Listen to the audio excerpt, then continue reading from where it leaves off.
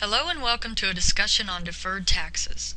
In this video, we will discuss how to determine if a book tax difference creates a deferred tax asset or a deferred tax liability. It is important that you view this before class so that we can learn more together in class.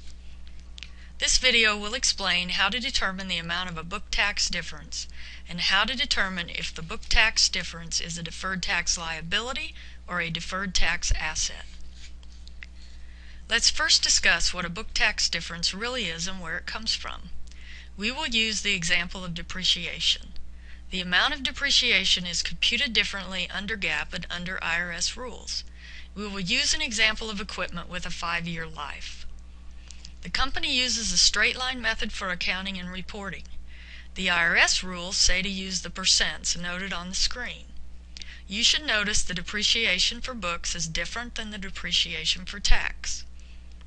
In the first 2 years, tax is greater. In the last 3 years, book is greater. This is a temporary difference because after 5 years the asset is fully depreciated and the total cumulative depreciation expense is the same. The difference is how much is expensed during each year. Comparing the tax depreciation each year to the book depreciation gives the book tax difference. The book tax difference multiplied by the tax rate is the deferred tax liability. The tax deduction is greater, which means that less tax will be paid in the first year. If less tax is paid in the first year, then more tax will have to be paid in future years to get to equal for all years. A deferred tax liability does not become a deferred tax asset when the situation reverses. The deferred tax liability is reduced until it reaches 0 at the end of 5 years. Let's look at the first 2 years to see how the difference in book and tax depreciation impacts how taxes are recorded. For each year, 2 columns are used, one for books and one for tax. All revenues and expenses except depreciation expense are the same for books and tax. The income before the depreciation difference is $20,000. Subtract the depreciation expense amount for book and for tax to get the taxable income for each, and multiply by the tax expense to get the tax expense and the tax payable recorded. The difference between the expense and the payable is the deferred tax liability, which is equal to what we computed on the previous schedule. If we were to do the same for years 3 through 5, the deferred tax liability would be debited and would have a balance of 0 at the end of year 5 when the asset is fully depreciated. Let's talk more about how to determine if you have a deferred tax liability or a deferred tax asset. Deferred tax occurs when tax expense is different than tax payable. When it is different in the current period because of temporary differences, it will also be different in the future.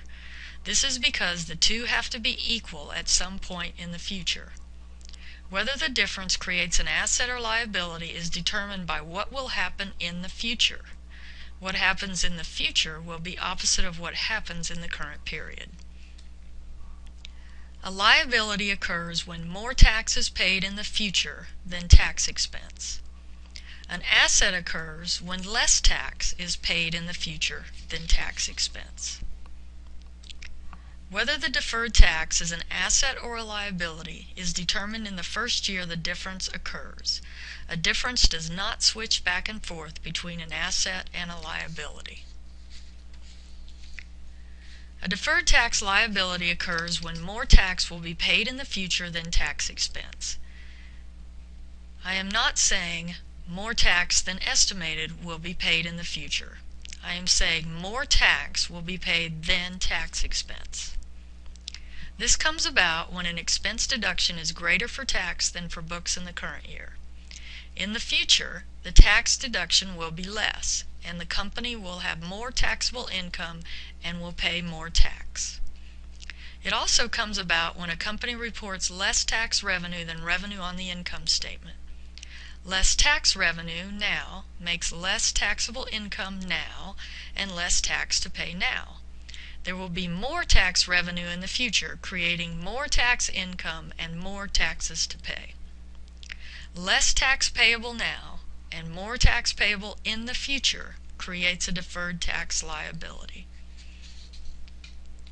Let's look at an example of a deferred tax liability. Income before differences will always be the same for book and tax. The book tax difference is depreciation expense. In the current year, depreciation expense for tax is greater than depreciation expense for books. This creates a lower taxable income for tax, and tax payable is lower than tax expense in the current year. What happens in the future will always be the opposite of what occurs in the current year. A lower taxable income in the current year results in a higher tax payable in future years. Paying more in the future is a liability. A deferred tax asset occurs when less tax will be paid in the future than tax expense. This comes about when an expense deduction is greater for books than for tax in the current year. In the future, the expense tax deduction will be more, and the company will have less taxable income and will pay less tax. It also comes about when a company reports more tax revenue than revenue on the income statement in the current period. More tax revenue now makes more taxable income now and more tax to pay now. There will be less tax revenue in the future, creating less taxable income and less taxes to pay in the future. More tax payable now and less tax payable in the future creates a deferred tax asset. Let's look at an example of a deferred tax asset. Income before differences will always be the same for book and tax. The book tax difference is bad debt expense. In the current year, bad debt expense for tax is lower than bad debt expense for books. This creates a higher taxable income for tax, and tax payable is higher than tax expense in the current year. What happens in the future will always be the opposite of what occurs in the current year. A higher tax payable in the current year results in a lower tax payable in future years. Paying less in the future is an asset. A company with more than one book tax difference cannot net them all together. Whether the difference creates an asset or a liability must be determined by the impact the difference has on income by itself. This company has two differences, an unrealized loss and a prepaid expense. Assume the unrealized loss is the only difference and compare the current year tax expense to tax payable. The loss is not deductible for tax purposes until it is realized. Tax payable is higher now, which means tax payable will be lower in the future when the loss is realized. Paying less in the future is a deferred tax asset. Remember, the future is always opposite of the current year, and the future determines the deferred tax. Now let's assume that the prepaid expense is the only book tax difference. The company deducts more expense for tax than for books, which makes taxable income lower, and the taxes to pay lower in the current year. Lower taxes in the current year will give higher taxes to pay in future years. Paying more taxes in the future is a liability. Now let's look at both together and use our computation and analysis to record the income tax journal entry. We previously determined that the unrealized loss is a deferred tax asset and the prepaid expense is a deferred tax liability. The two must be recorded separately and are not netted. First, credit tax payable for the amount that is at the bottom of the tax column. This is the amount the IRS requires the company to pay. Second, record the deferred tax asset and the deferred tax liability. The amount is the cumulative book tax difference multiplied by the future tax rate. This is the first year, so the cumulative difference for all years is the same as the difference in the current year. The payable and the expense is multiplied by the tax rate, so the differences must also be multiplied by the tax rate. The last thing that is done is to record tax expense for the amount that balances the journal entry. It will be equal to the amount at the bottom of the book column when the tax rate does not change in the future. The amount to tax expense is a plug when the future tax rate changes. This format is always used to determine the accounts and amounts to record for income taxes. There are two columns, one for books, or the income statement, and one for tax, the tax return.